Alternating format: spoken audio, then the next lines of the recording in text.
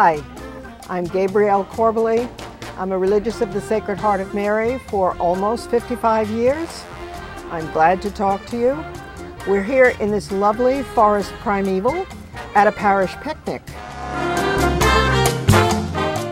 So today what we're really doing is celebrating the end of the school year before everyone goes off, maybe to visit relatives or starts the celebration for graduations and the like.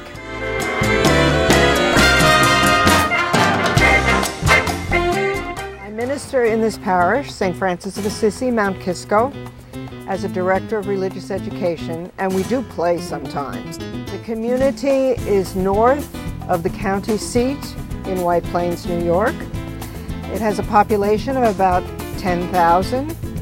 About 2,000 of them are Hispanic immigrants. We minister a lot to the Hispanic immigrants. I don't speak Spanish, although I have Rosetta Stone in the car trying to learn. We get along. I make myself understood, they make themselves understood. The parish here is pretty traditional. There are very few services offered to young families, and we're trying to correct it. Another part of the parish coming from the Hispanic community that I minister to are the homeless of the town. We have a coalition of 22 churches, temples, and the like, and from November through March 31st each winter, we house the homeless. And we try to find shelter, clothing for their children, and the like, and help them with immigration services.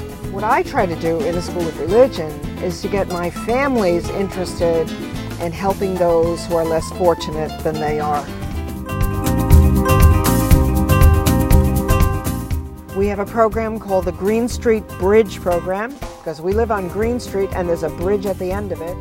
And we'll have 52 children of the Hispanic immigrants in the town for a summer program from 9 to 3.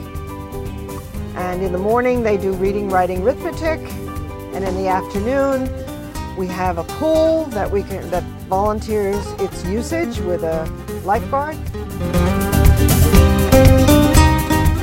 So if you're ever in the neighborhood, we're about 10 miles north of White Plains, New York Airport. We're about 40 miles from Ground Zero, and you're always welcome to drop in. We'd even have a bed.